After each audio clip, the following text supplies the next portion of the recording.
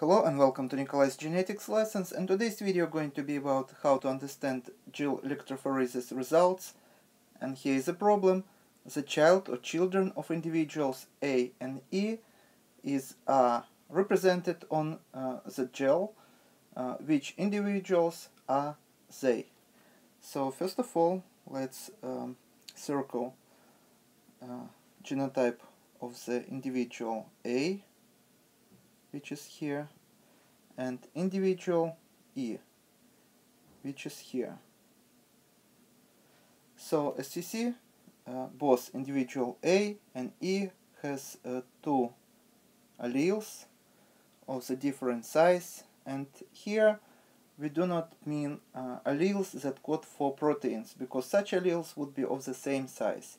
But when scientists research relationships between people, they use different systems like CODIS, for example, where they choose such locations on the chromosomes which we call loci, where we have a variable number of tandem repeats.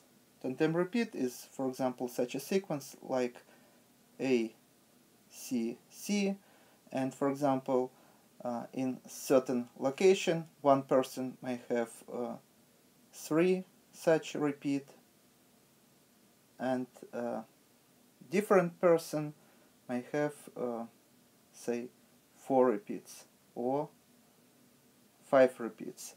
Even the same person may have different number of repeats on different chromosomes. For example, one inherited from the mother side may have 3 repeats of this sequence, but another chromosome that were inherited from the father side may have, say, 6 such repeats. So now let's take a look at our gel electrophoresis results.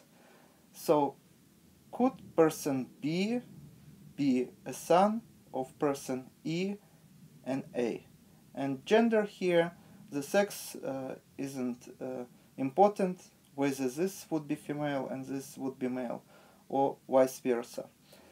So let's take a look at this genotype, and as you see, this person B may inherit this allele from one parent, and also he can inherit this allele of the same size from the parent E.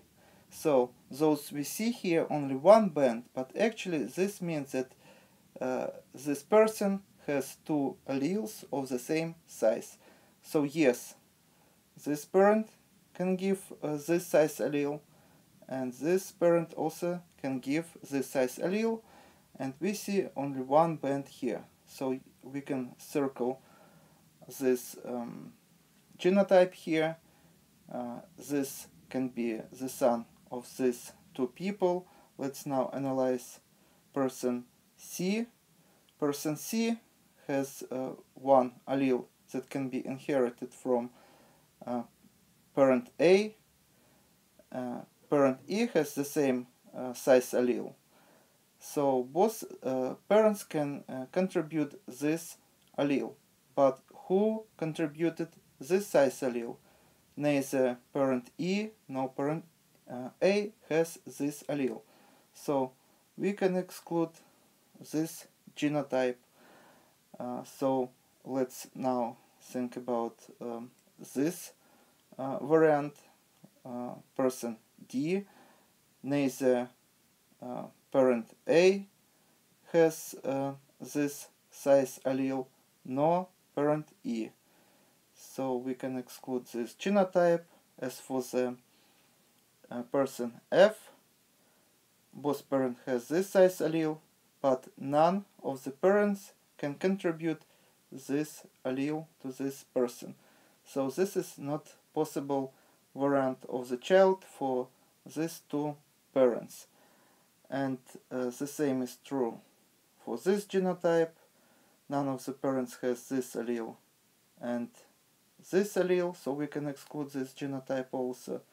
None of the parents has this size allele, and this, and this, and those both parents has this size allele, but none of them has this size of allele, so none of them can contribute this allele, and this genotype is not possible.